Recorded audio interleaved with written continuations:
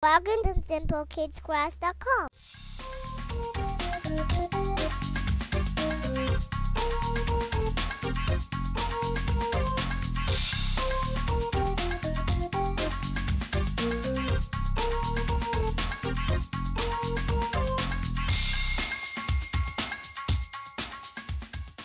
Take your box and cut horizontally into it for about 2/3 of the way.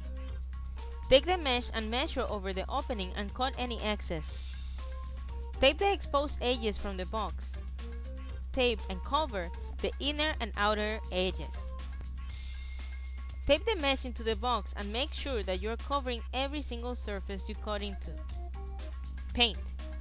This might take several coats depending on the quality of your paint and the glossy finish on the box. One quick trick is to tape the entire box and paint it, so you will be painting the tape, not the box.